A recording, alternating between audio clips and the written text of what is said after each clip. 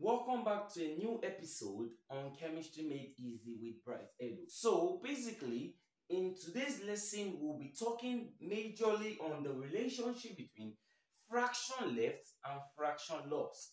It must be noted, fraction left plus fraction lost is equal to 1. This is an equation that must be noted. Fraction left plus fraction lost is equal to 1. How do you solve for fraction left? How do you solve for fraction lost? So, for fraction left, to calculate for fraction left, it is by saying 1 over 2 raised to the power of n. This is fraction left formula. What is the formula for solving fraction lost? It is basically 1 minus 1 over 2 raised to the power of n. Now, you can see here for fraction left, it is 1 over 2 raised to the power of n. Yes, here I have 1 over 2 raised to the power of n. So, fraction lost can also be written as 1 minus fraction left, because fraction left is 1 over 2 raised to the power of n, and here is 1 over 2 raised to the power of n, so that is fraction left. So if we want to do this, we can just simply do this and get our answer. Now, the question asks itself now, what is n? N is basically T0 over T1 over 2. What is T0? T0 is given time.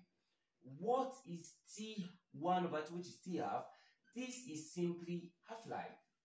So, after getting all of this, we just simply, when we ask a question, calculate fraction left or fraction lost of a radioactive substance. We use this formula and we get answer. Now, let's quickly move over to questions under this aspect. Now, let's quickly move over to the first question under this aspect. Now, the question says, the half-life of a radioisotope is 6 weeks. Now, we already know half-life is given with T half. And the half-life in this question is 6 weeks. If there are 512 grams of this radioisotope at a given time, determine the fraction of it that would be left after 12 weeks and determine the fraction of it that would be lost after 12 weeks. Recall, the normal time or the given time in this question is 12 weeks.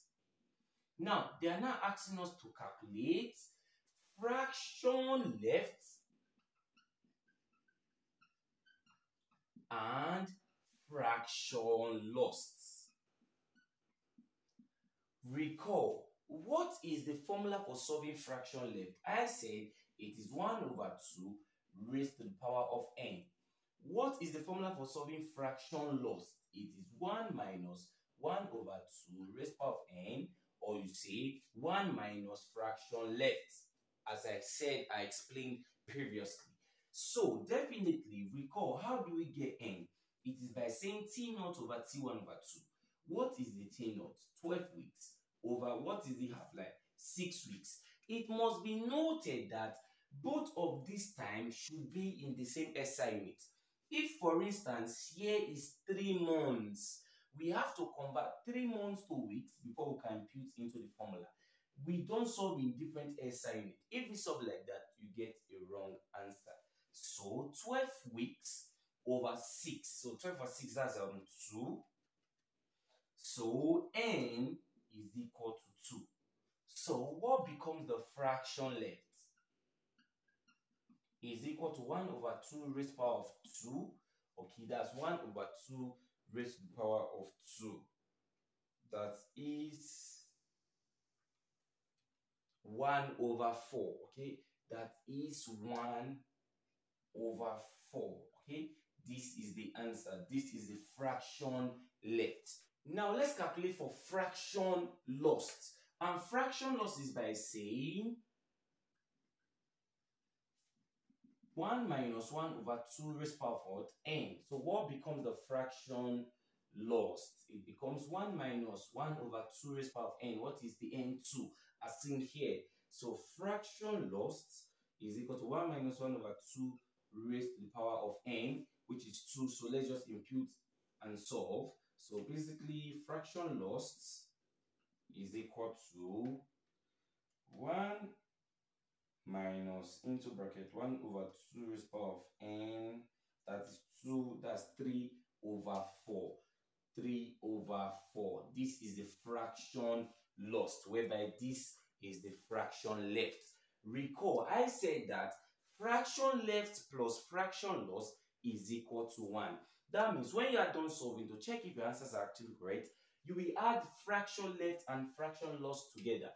Recall, I said fraction left plus fraction lost gives 1. So what is fraction left? 1 over 4. What is fraction lost? 3 over 4. So 1 over 4 plus 3 over 4. I think that is 1. Okay? 1 over 4 plus 3 over 4. So that gives us 1. So basically the answers to the question is actually very, very correct. So I believe now you can now solve questions basically that is based on fraction left and fraction lost. Now, this question is for you. And basically, I just changed that 12 weeks to 6 months. So you now, since the half-life is in 6 weeks, or basically in weeks, what you have to do here, they say calculate fraction left and fraction lost. I believe now you understand the formula. But please, don't just solve like that. You can see here is in weeks and here is in months. You are to make sure that both of them becomes or be in the same SI unit. So what you have to do is just to convert 6 months to weeks. And 6 months to weeks basically is approximately 24 weeks. So you do well to solve it and get the correct answer.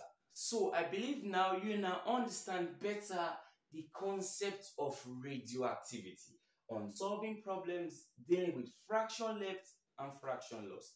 If you like this video, do well to hit the subscribe button and share my videos to friends. Thank you very much and God bless you.